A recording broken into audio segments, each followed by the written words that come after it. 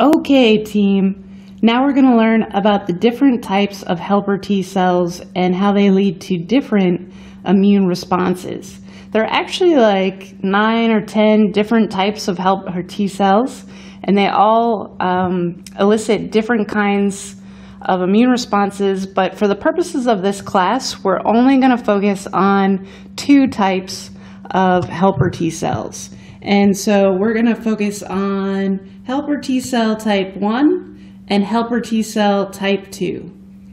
And so we label those as TH1 and TH2. So bigger picture is to remember that helper T cells type 1 or TH1 leads to the activation of our killer T cells or our cytotoxic lymphocytes, CTLs. And CTLs are there to kill infected cells. And remember that CTLs don't kill pathogens. They don't destroy viruses or bacteria directly, but they can search out and find cells that are infected with those pathogens and cause those cells to self-destruct, aka apoptosis. Our helper T cells type 2 elicit a very different kind of immune response. So those guys are in charge of initiating and activating the B cells and getting them to differentiate or specialize into plasma cells, which are antibody factories, or memory B cells, which will be able to be rapidly activated if you see that same infection, that same pathogen, a second, third, fourth, etc. time. So, and remember, the purpose of antibody is to mark and destroy pathogens. So cells like macrophages can come along and directly destroy the pathogen. So remember, that's the big difference between killer T cells and antibodies. Killer T cells kill infected cells. Antibodies, which are made by B cells, antibodies are not cells at all. They're small proteins that can attach to particular antigens on the pathogen and mark them for destruction. If you haven't watched the antigen videos, the earlier episodes, please do so, because this will make a lot more sense if you already understand what the antigen is. Okay, so let's focus first on what happens. We have the TH1 response. And so the bigger picture is that it's checks and balances, lots of steps to activate killer T cells. And remember, you want to have a lot of steps before you activate a killer T cell to kill a new kind of infection, because you don't want these CTLs, killer T cells, to just go around killing cells at random, but you want it to be very particular. So if you remember from the previous episode, we learned that helper T cells do not directly activate other immune cells. They activate other immune cells by releasing cytokines.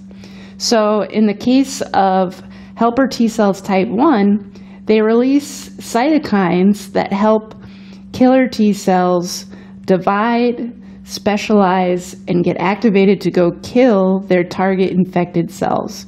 So right here, I've shown IL-2, which is an example of a cytokine that activates these killer T cells. And so IL-2, again, that's a protein, a signal that's released by the TH1, so made and released by TH1, and the IL-2 travels and it goes find its very specific IL-2 receptor, which is what I've drawn right here, if you can read my handwriting. So on the surface of the killer T cell is this cytokine receptor that's specific for IL-2. So when this cytokine binds to the killer T cell, the cytotoxic lymphocyte, that is what activates the killer T cell. Oops, so notice that the helper T cell does not directly bind to the CTL. It's this indirect action of releasing cytokines, and it's the cytokine themselves that activates the CTL. So in the next episode, we'll show you exactly what happens when the CTL is activated and it goes to find its infected cell. And remember, this CTL is specific for antigen number 1, the first antigen that activated or that was on the PAMP that activated the macrophage in the first place. Okay, so TH2, getting back to the antibody response. So very similar thing happens, is that the helper T cell type 2 does not directly activate B cells. It actually releases cytokines, and these are different cytokines, cytokines that are going to activate our B cells. So these cytokines are called IL-4 and IL-10. So again, remember, there are hundreds of different cytokines, and it's really the combination of cytokines that are released from the T cells that shapes what kind of immune response is going to happen. So, release of the cytokines, we have our B cell here. The B cell also has a cytokine receptor on it. This time, we have the cytokine receptor for IL-4, so the IL-4 specific receptor. So we can see here that our signal, IL-4, binds to the B cell, and it's this binding of the cytokine to the B cell that activates the B cell.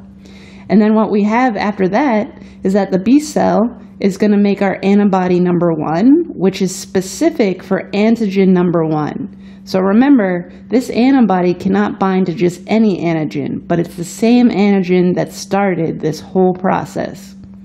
And these cytokines also tell the B cell to specialize. So they specialize into our plasma cells, which are the antibody 1 factories, and also memory B cells. All right, in the next episode, we're going to put these all together. We'll start with the TH1 response, and then our last video will be on the TH2 response.